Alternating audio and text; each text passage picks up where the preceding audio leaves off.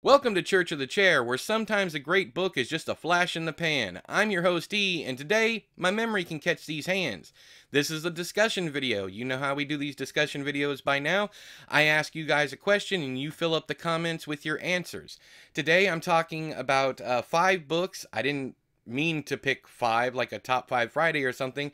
It just happened to be 5 books that I have on my shelf that I absolutely loved at the time that I read them, but then I completely forgot everything about them.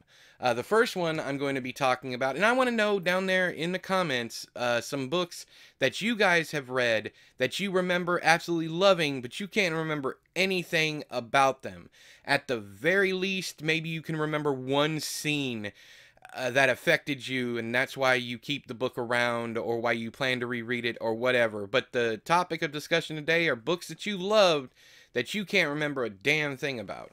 First one is My Only Wife by Jack Gempps. Despite the amazing cover that looks like you can put your finger in the keyhole, you can't. It's just paper. There's no depth to it. Really cool cover, though.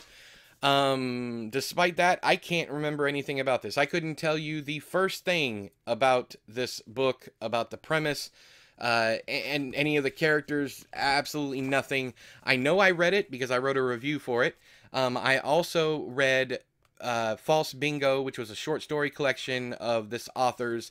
I read these two back to back. I know that again because I put that in my review. But I don't remember anything about False Bingo either. That was a collection of short stories, and I gave it 3 stars. But this one I gave 5 stars. I did not read my review because I wanted to go into this topic blind.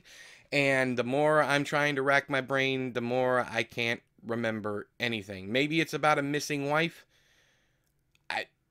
Complete blank. I have no idea. Next one up is from an author. I literally went out and bought all this dude's books because of this one book. And the second one that I read, I didn't care for at all and ended up not finishing. But yeah, that's Less Than Zero by Bret Easton Ellis. Whether or not you like him or not, I don't care too much for him personally. But he's not someone that, I stay away from because of his views. I do like his writing, and I love this one. But the only thing I can remember about it, I gave it 5 stars, and the only thing that I can remember is that the ending disgusted me. That's the only thing I can remember. I have no idea what it's about. I have no idea what else I liked about it. Why I liked it when the ending upset me so much. I don't know. I didn't read the review, but this is another one. Now, the other book that I tried that I ended up quitting was American Psycho. I absolutely love the movie.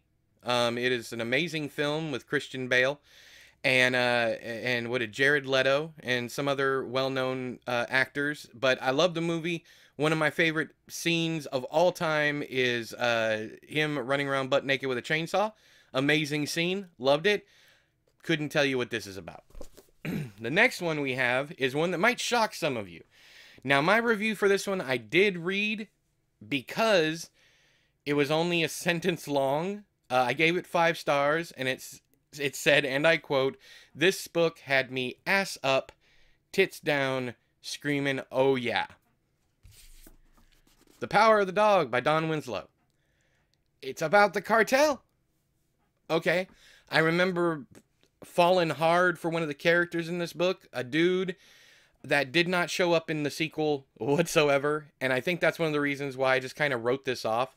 I believe in the last book, I can't even remember the other books' names. I do have them down here on the shelf, but I'm not going to turn around and look at them because that's the point of this topic. What can you remember? I believe one of them's called The Border, and one of them's called The Cartel. Maybe something. I read the second one in the series, and I liked it all right, but it wasn't anywhere near as good as this one. And this one I can't remember anything about. So, was I in a weird state of mind when I read it? I don't know. Obviously I was, because that review is not like any of my other reviews. And it tickles me that there was a comment on the review that said, The only reason I'm buying this book is because of this review. It's the best review I ever read. Once again, all the review said was, this book had me ass up, tits down, screaming, oh yeah. Other than that, I can't remember anything about this. I know Don Winslow is a great author. He's a lot of fun. His Twitter's a little annoying, even though I'm politically on the same side of the fence as him. I can't stand people who only talk about one thing, and Winslow is one of those people. But anyways, yeah, Power of the Dog. What's it about? I don't have a clue. Next up is another one where I went out and bought every single one of this guy's books. I got, well, not every single one, but I bought several, and I bought them new too, which is rare for me. I only do that with books that I absolutely love, authors that I just completely fall in love with, and that is Fuminori Nakamura, I believe is how you pronounce it. That's The Thief. I read this. I do recall the very first line of my review is I read this in one sitting, and that's probably why I can't remember it, even though there are many books like The Crying of Lot 489 by Thomas Pynchon that I read in one sitting.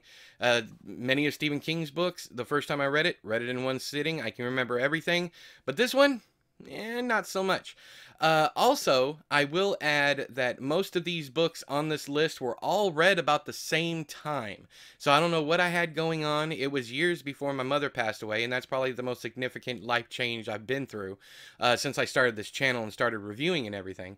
But yeah, this one, it is what it is. It's obviously about a thief. What is he stealing? I don't know, but I gave it 5 stars because I was in a mood, obviously.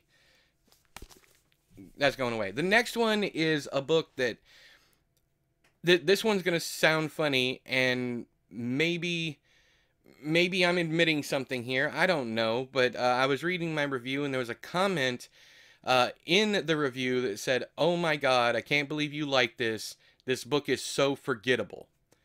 And I remember coming as like, "No, this is one of my favorite books of the year." Is what I responded with.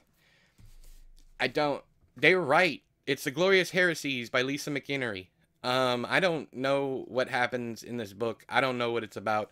I got this as an advanced review copy when Crown Publishing was doing blogging for books. They would literally send you a first edition hardcover instead of a paperback ARC or a digital ARC.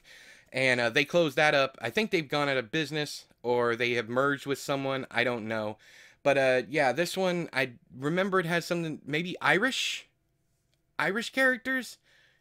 Don't know. And I don't know if my mind is just going there because of Lisa's last name. I'm not sure. But I remember enjoying the characters. I remember it was a good character piece. But as far as scenes, I don't remember a single thing. Hopefully this video is not too boring, and I'm trying to make it as entertaining as possible. I thought it was a good idea when I sat down to do it, and I still do, but I just realized that every single one of these is like, what happened? I don't know, moving along.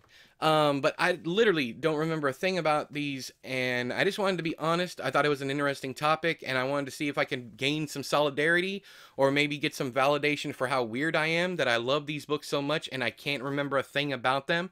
So definitely, down there in the comments, let me know if there's books that you loved, that you gave 5 stars, and you fanboy girled them all over the place, but now you can't remember anything about them. Maybe one scene is the only caveat. That's probably not the right word. But the only exception would be like you can only remember one scene in the book.